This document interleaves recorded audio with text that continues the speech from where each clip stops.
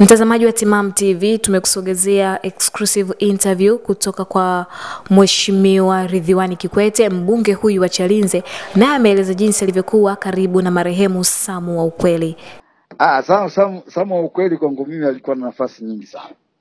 Lakini kubwa zaidi kwangu mimi, Sam alikuwa ni rafiki. Alikuwa rafiki katika maana kwamba tumejuana kirefu.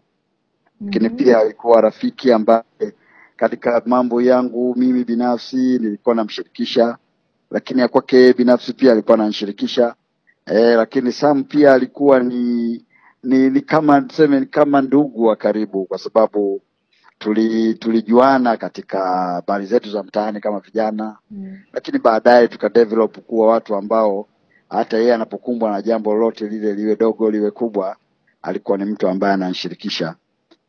Kwamba liwe la ugonjwa, liwe la furaha, liwe la chochote kile, alikuwa anafurahisha. Kwa hiyo kwangu mimi alikuwa ni mtu mwenye msaada katika sura mbalimbali, hata kwenye siasa huko nako pia amenisaidia sana. Kipindi kile nafanya kampeni alikuwa ni mtu ambaye alikuwa tunasema ndio katika timu ya hamasa ile, kwamba napotaka kwenda kufanya mkutano, yeye anakuwa anatokea, anakuwa mtu wa kwanza mbele, kwa maana kwenda kuhamasisha. Na sisi tunapokwenda pale tunakuta watu wako tayari kwa ajili ya kutusikiliza, na tunapiga sera zetu pale. Tunapomaliza sera, basi nao nakuwa tunaendelea katika mikutano mingine. Kwa hiyo katika maeneo hayo yote hayo, Sam amekuwa ni mtu mwenye msaada sana kwangu mimi. Lakini pia labda ulikuwa unajua kifo cha kuugua kwa Sam Waukweli, labda kuna kitu chochote ambacho ulikuwa unasikia hapa katikati, kwa sababu inasemekana kwamba Sam Waukweli aliugua? Sam actually aliugua. Na ukweli kwa hizo kwamba mimi nilikuwa ninajua.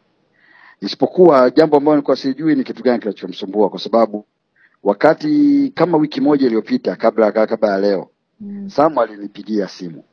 Akiniambia kwamba brother, mimi nina sana na ninachoomba kutoka kwako ni dua kwa kweli, lakini nimebana sana. Sasa kwangu mimi binafsi yangu kama mtu mzima ambaye ninamfahamu Sam, nilichokisoma kutoka kwa Sam, nilimuona ni mtu ambaye kama amekata tamaa. Kwa mimi nikamwambia kwamba bwana, uhitaji kukata tamaa. Kuugua kila mtu anaugua, na kuugua sio kufa. Kwa hiyo usiwe na wasiwasi wote. La msingi zaidi wewe niambie kama kuna kitu ambacho nafikiri tukakifanya ili kusaidia, ikiwemo kupeleka hospitali au vipi. Of course akanambia na tukamsaidia katika maana ya kumsaidia. Lakini jana usiku ndio nikapigiwa simu kwamba amefariki. Kwa mfano hata wiki nilikuwa Dar es Salaam, niliporudi nilimpigia simu katika maana kwamba sasa nimemkumbuka ili nimuone tuweze kuzungumza, ili sasa kama ikiwezekana baada ya kumuona maybe labda ningeweza kupata ile hisia ya karibu ya kwamba huyu mtu anahitaji msaada gani. Maana wakati mwingine unajua mtu anaweza ukisikia tu mtu anakuambia ninaugua au naumwa, inategemea na jinsi ambavyo utatafsiri kutoka kwenye sauti. Lakini ukimuona mtu unaweza kupata ule ukweli wa halisi wa picha kwamba bwana, huyu mtu anaumwa na anahitaji msaada huu. Lakini kwa bahati mbaya zaidi nilimtafuta akupokea simu, na hata wakati mwingine nilikuwa simpati. Basi na mimi mwenyewe nikawa nimeingia kwenye mapilika yangu, nikarudi zangu Dodoma huku.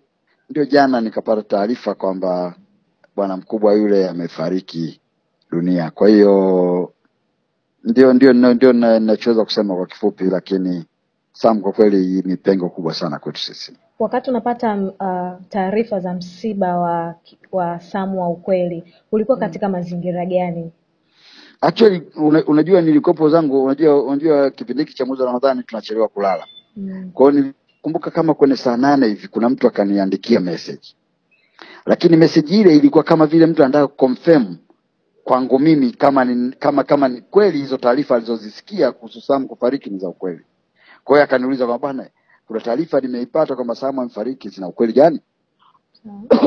Sasa mimi nilichokifanya nikatafuta watu ambao wapo karibu na yani ambao ni marafiki zetu ambao naamini wanaweza kupata taarifa hiyo. Lakini watu wengi niliwapigia, wengi wao wakaonyesha kabisa kwamba wamelala, kwa sababu hakuna aliyepokea simu. Lakini mmoja aliyepokea simu akasema naye hana hizo taarifa. Kwa hiyo basi mimi nikasema bwana, kwa kuwa mimi unajua mtu unajua kwa mfano kama wewe hapo unaambiwa amefariki. Sasa mimi siwezi kupiga simu ili nikuulize kama umefariki au hujafariki. Kwa hiyo nikasema mimi sitompigia Samu, isipokuwa nitasubiri mpaka kesho asubuhi.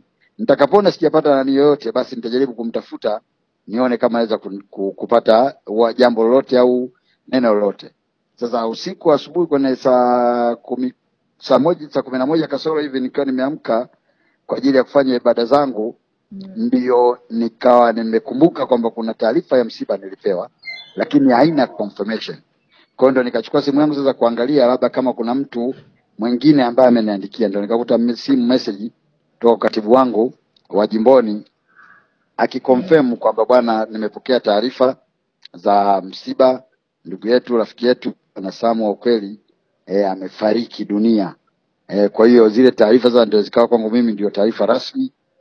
Basi ndio sasa nikapokea hiyo taarifa kwamba bwana, sasa kwamba Sam amefariki, na ndio na mimi yeye nikaamua sasa hapo kuwajulisha baadhi ya marafiki na ndugu kwamba bwana, jamani, kuna taarifa kama hii, basi nao wajulishe ndugu zetu wengine na marafiki zetu wengine, ili tuweze kuona jinsi gani tunajipanga kuweza kushiriki msiba huu mzito.